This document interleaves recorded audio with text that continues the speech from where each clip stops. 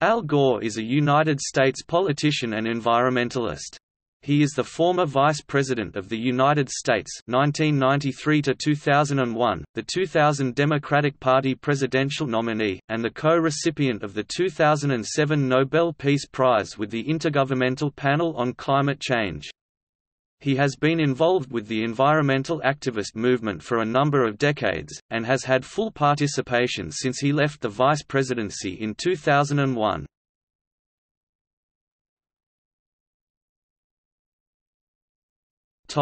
Childhood. Gore stated in an interview for The New York Times that his interest in environmentalism began when he was a teenager. As I was entering high school, my mother was reading Silent Spring and the dinner table conversation was about pesticides and the environment. The year I graduated from college, the momentum was building for Earth Day. After Vietnam, as I was entering divinity school, the Club of Rome report came out and the limits to growth was a main issue.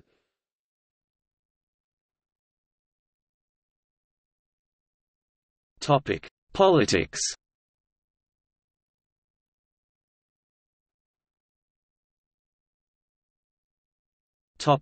Congress. Gore has been involved with the environment for a number of decades. In 1976, at 28, after joining the United States House of Representatives, Gore held the first congressional hearings on the climate change, and co-sponsor hearings on toxic waste and global warming.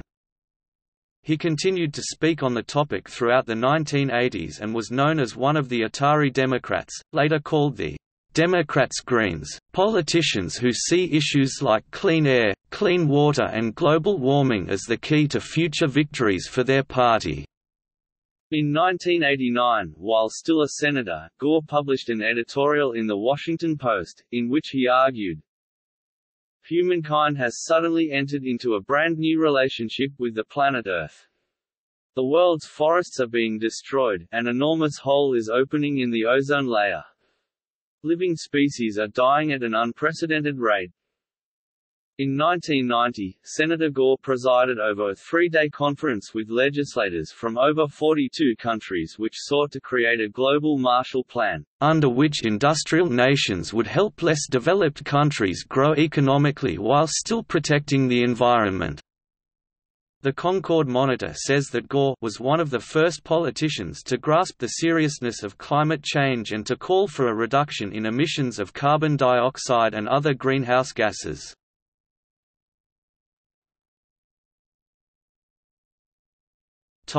Vice presidency, 1993 to 2001.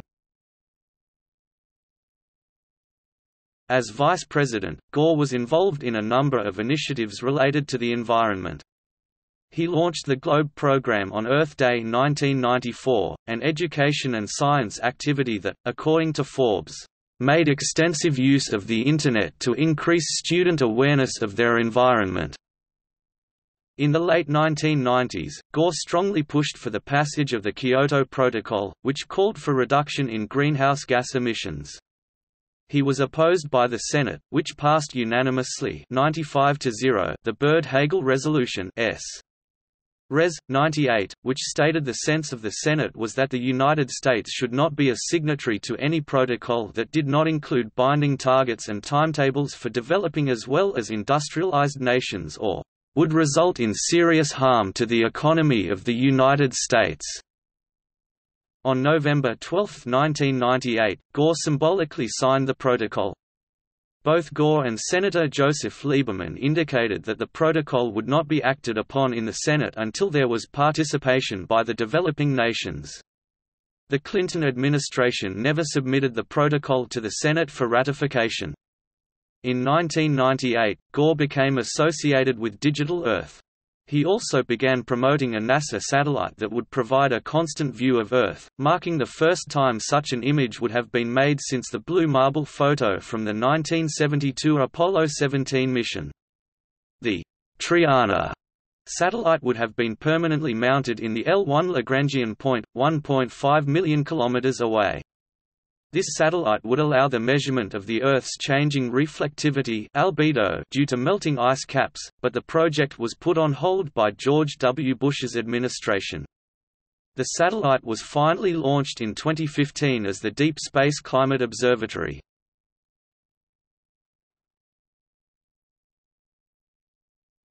Topic: 2001 present.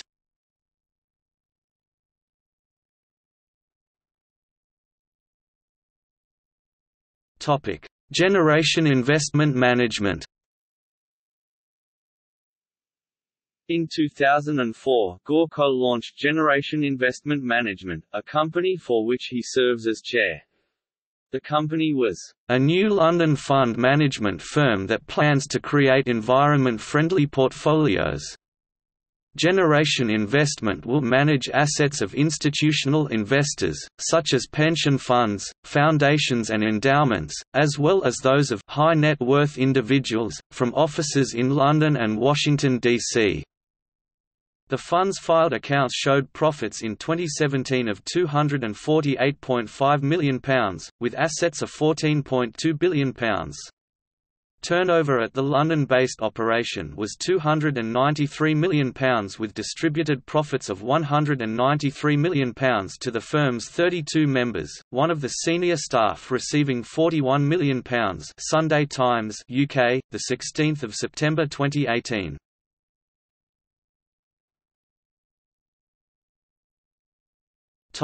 We Can Solve It. Gore and the Alliance for Climate Protection created the We Can Solve It organization, a web-based program with multiple advertisements on television focused on spreading awareness for climate crisis, global warming, and petitioning for the press putting more attention on the crisis, the government doing more to help the environment, and their ultimate goal is the end to global warming. Although focused mostly upon the United States, and Americans, it is an international petition and effort. It already has over 1 million signatures. 1.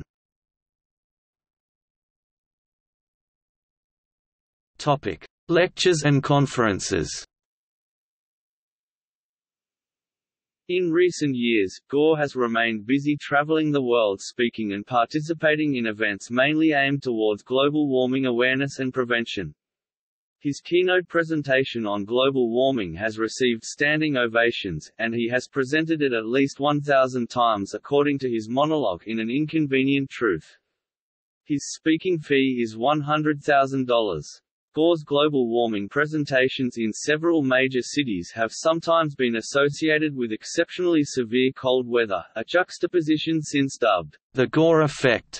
Gore is a vocal proponent of carbon neutrality, buying a carbon offset each time he travels by aircraft. Gore and his family drive hybrid vehicles. In An Inconvenient Truth, Gore calls for people to conserve energy.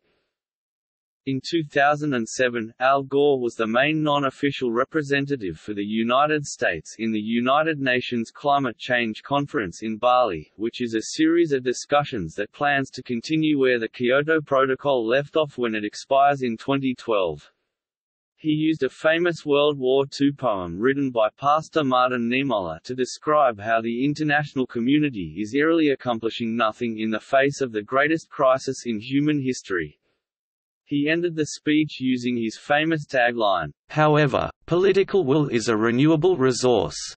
During Global Warming Awareness Month, on February 9, 2007, Al Gore and Richard Branson announced the Virgin Earth Challenge, a competition offering a $25 million prize for the first person or organization to produce a viable design that results in the removal of atmospheric greenhouse gases. A public lecture at University of Toronto on February 21, 2007, on the topic of global warming, led to a crash of the ticket sales website within minutes of opening. In March 2008, Gore gave a talk via video conferencing in order to promote this technology as a means, he argued, of fighting global warming. On 17 July 2008, Gore gave a speech at the Dar Constitution Hall in Washington, D.C. in which he called for a move towards replacing a dependence upon carbon-based fuels with green energy by the United States within the next 10 years.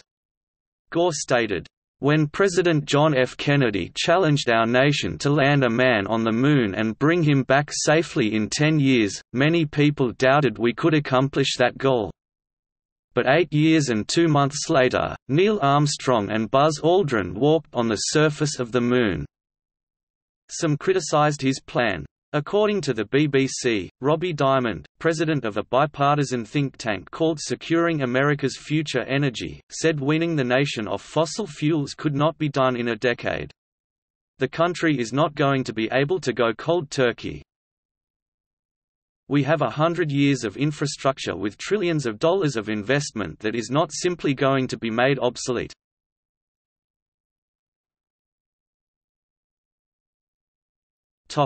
Repower America. On July 21, 2008, Al Gore used a speech to challenge the United States to commit to producing all electricity from renewable sources AERS like solar and wind power in 10 years. Al Gore's Alliance for Climate Protection. In this speech, Al Gore says that our dangerous over-reliance on carbon-based fuels is at the core of all three of the economic, environmental and national security crises. Our democracy has become sclerotic at a time when these crises require bold policy solutions. Center for Resource Solutions supports Al Gore's Repower America goal.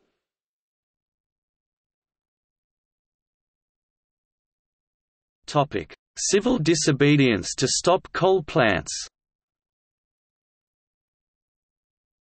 On September 24, 2008, Gore made the following statements in a speech given at the Clinton Global Initiative. If you're a young person looking at the future of this planet and looking at what is being done right now, and not done, I believe we have reached the stage where it is time for civil disobedience to prevent the construction of new coal plants that do not have carbon capture and sequestration. These remarks were similar to ones he'd made the previous year. I can't understand why there aren't rings of young people blocking bulldozers, Mr. Gore said, and preventing them from constructing coal-fired power plants.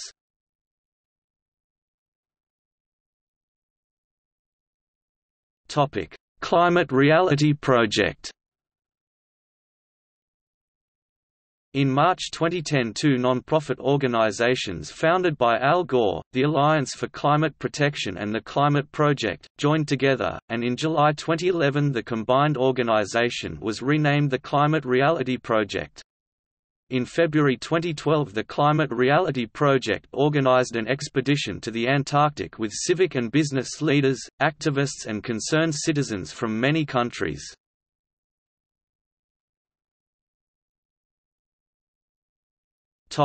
Vegan. In 2013, Gore became a vegan. He had earlier said that, "It's absolutely correct that the growing meat intensity of diets across the world is one of the issues connected to this global crisis, not only because of the carbon dioxide involved, but also because of the water consumed in the process."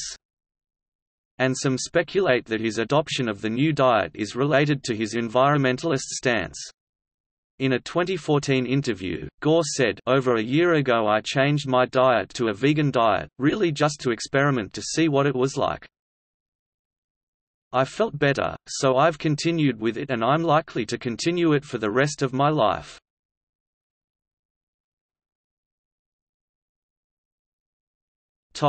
Rampal power plant.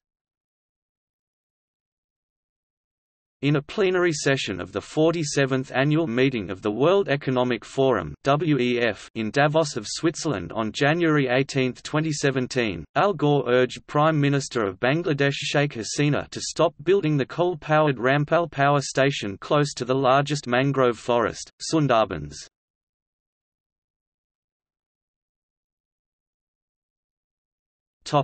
Climate and Health Summit. A Climate and Health Summit, which was originally going to be held by the Centers for Disease Control and Prevention, was cancelled without warning in late January, 2017.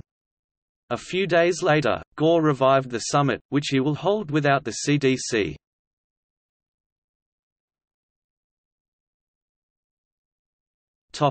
Environmental criticism.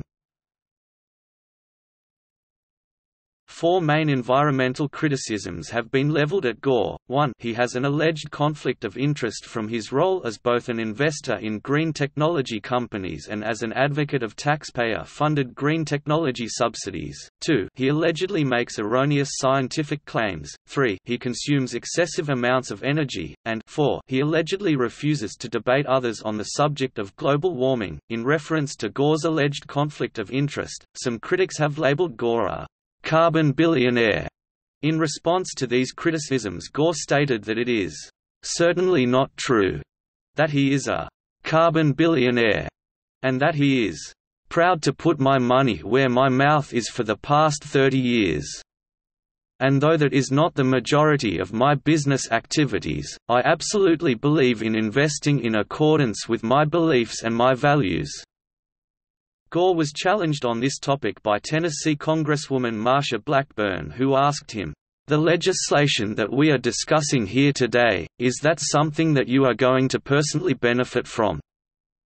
Gore responded by stating, "I believe that the transition to a green economy is good for our economy and good for all of us, and I have invested in it." Gore also added that all earnings from his investments have gone to the Alliance for Climate Protection and that, "If you believe that the reason I have been working on this issue for 30 years is because of greed, you don't know me." Finally, Gore told Blackburn, "Do you think there is something wrong with being active in business in this country? I am proud of it. I am proud of it." Criticisms of Gore's allegedly erroneous scientific statements tend to focus on a British High Court's ruling that Gore's Inconvenient Truth documentary was deemed by the court to have 9 significant errors. Several of these, such as the statement that climate change was a main cause of coral reef bleaching, and that polar bears were drowning due to habitat loss as a result of ice cap melting, have been subsequently backed up by stronger evidence than the court was able to locate at the time. The court's broad conclusion, nevertheless, was that, "Many of the claims made by the film were fully backed up by the weight of science." Gore has also been the subject of criticism for his personal use of energy, including his ownership of multiple large homes. The Tennessee Center for Policy Research (TCPR) has twice criticized Gore for electricity consumption in his Tennessee home.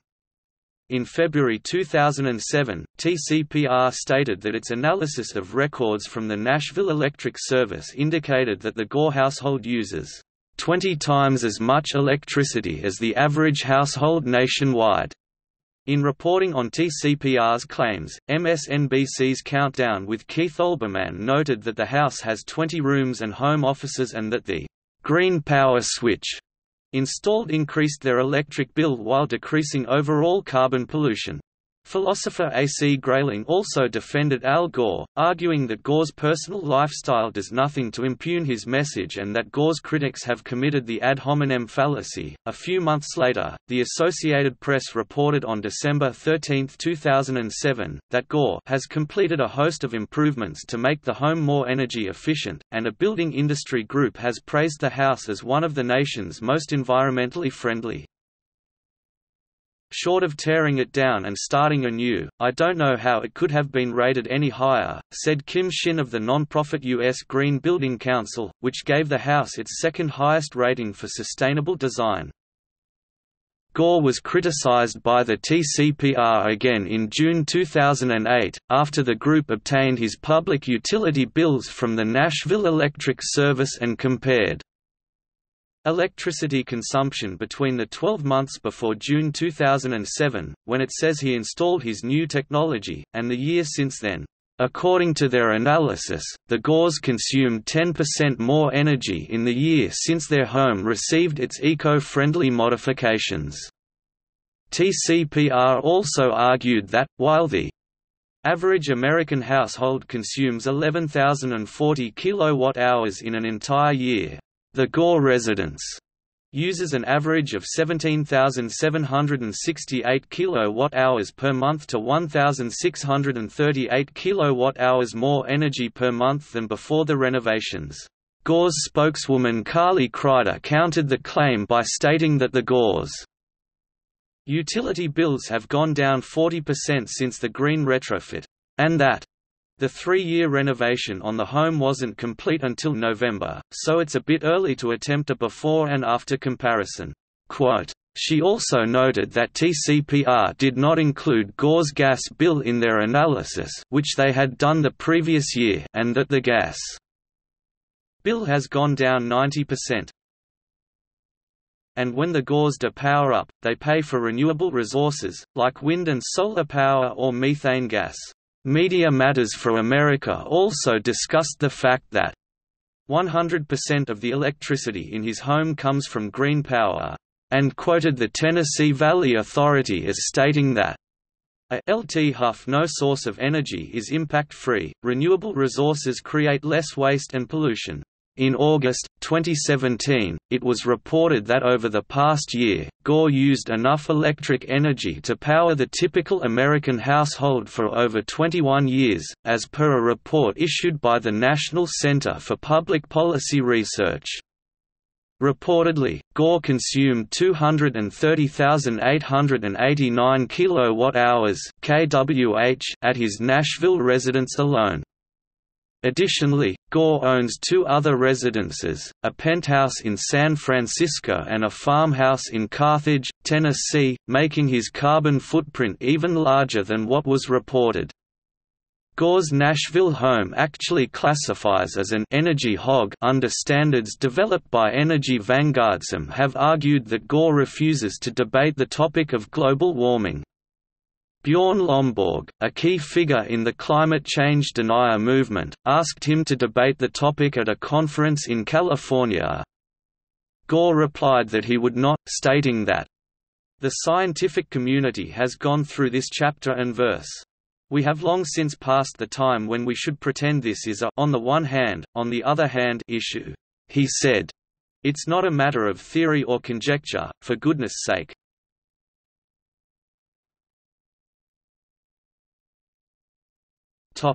Books, film, television, and live performances.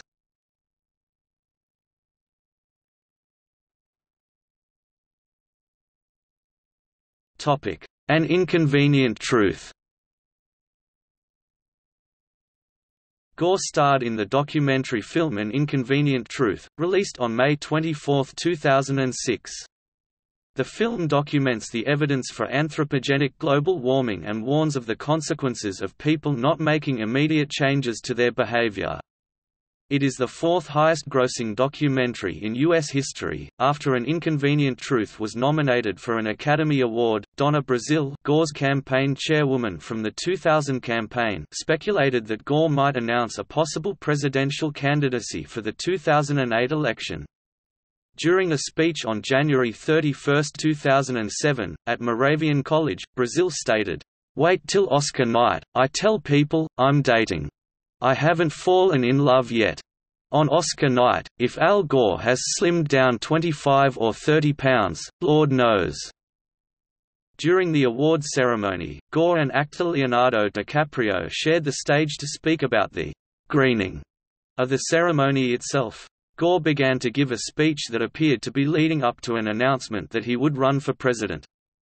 However, background music drowned him out and he was escorted off stage, implying that it was a rehearsed gag, which he later acknowledged. After winning the 2007 Academy Award for Documentary Feature, the Oscar was awarded to director Davis Guggenheim, who asked Gore to join him and other members of the crew on stage. Gore then gave a brief speech, saying, "My fellow Americans, people all over the world, we need to solve the climate crisis. It's not a political issue, it's a moral issue. We have everything we need to get started, with the possible exception of the will to act. That's a renewable resource. Let's renew it." The official documentary film website is meaningfully called climatecrisis.net. At the 2017 Sundance Film Festival, Gore released an Inconvenient sequel, Truth to Power, a sequel to his 2006 film, An Inconvenient Truth, which documents his continuing efforts to battle climate change.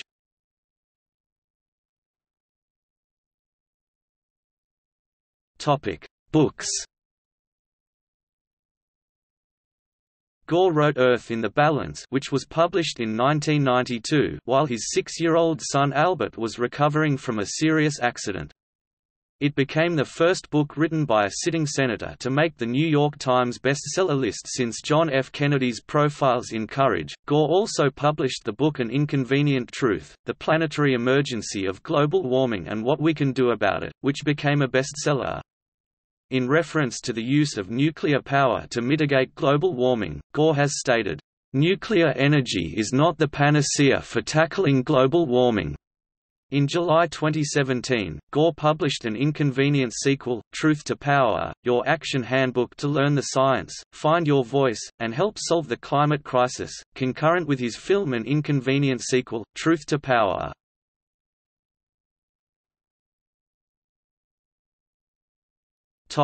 Futurama. Gore appeared in Matt Groening's Futurama as himself and his own head in a jar in episodes related to environmentalism. Gore also reprised the role in the 2007 film, Futurama, Bender's Big Score. In 2000, Gore had offered to appear in the 2000 season finale of Futurama, Anthology of Interest I. In this episode, Gore led his team of Vice Presidential Action Rangers in their goal to protect the space-time continuum. In 2002, Gore appeared in the episode, Crimes of the Hot.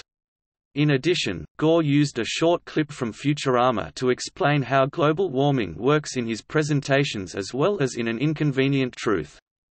An internet promo for An Inconvenient Truth titled A Terrifying Message from Al Gore was also produced by Groening and David X. Cohen, creators of Futurama, starring Gore and Bender, John DiMaggio.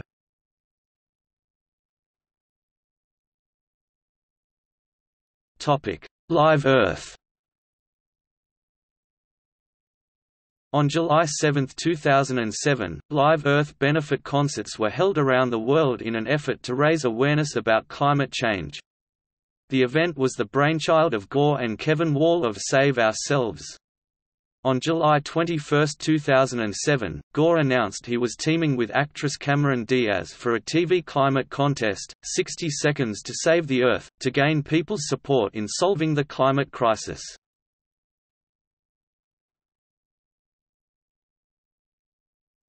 2007 Nobel Peace Prize and India.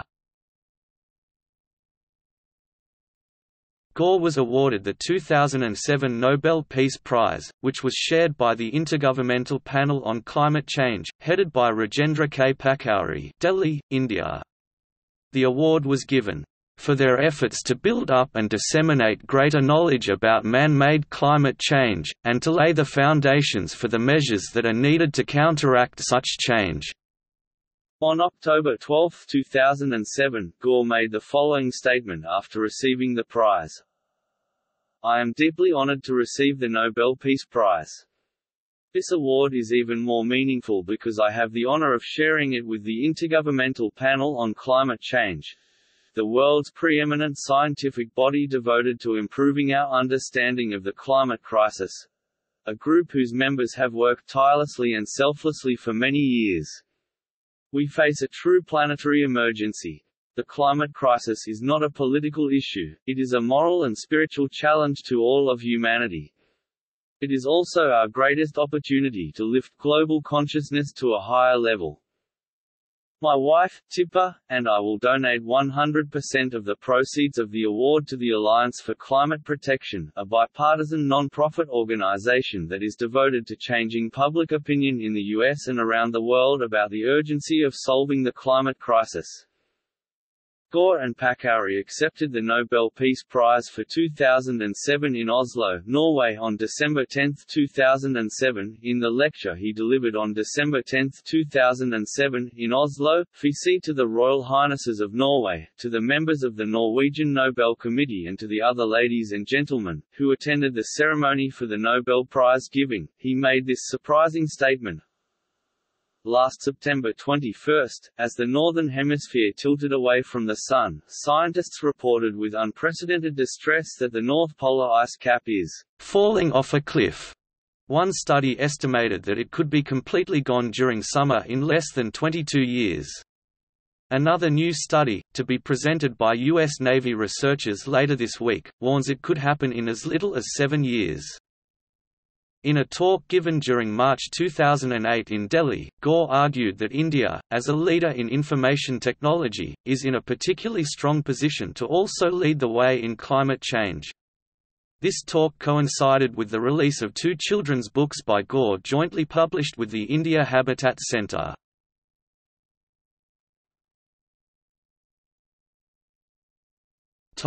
Selected honours and awards.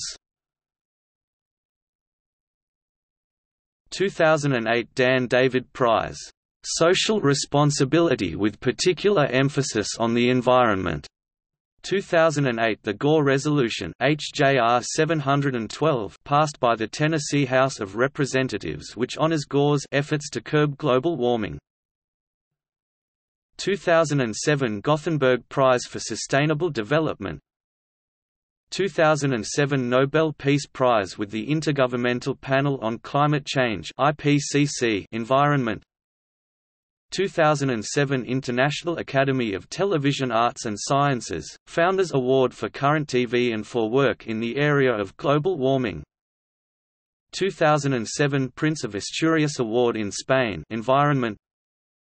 2007 the Sir David Attenborough Award for Excellence in Nature Filmmaking Environment. 2006 Quill Awards, History, Current Events, Politics, and Inconvenient Truth.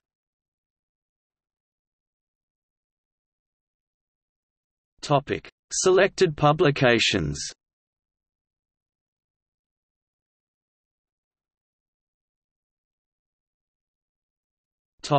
Glossary. Al Gore uses the terms climate crisis, global warming, climate change, climate refugee, energy tsunami, a loss of access to foreign oil, megafire.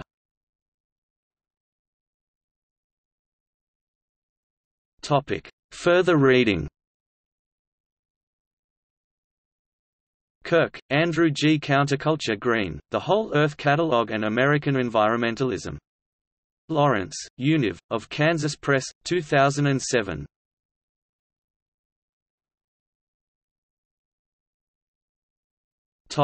See also: Climate Reality Project, List of environmental philosophers, World Resources Institute Board of Directors Biosketch for Al Gore.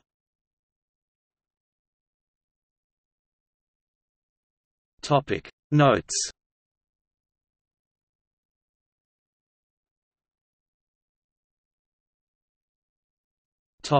External links. Washington Talk, Greening of Democrats, an 80s mix of idealism and shrewd politics. The New York Times, June 14, 1989. Global Warming is a Planetary Emergency, Al Gore, India Today interview with Gore. Al Gore speech accepting 2007 Nobel Peace Prize. Video, Gore speaks at TED Conference. 15 Ways to Avert a Climate Crisis.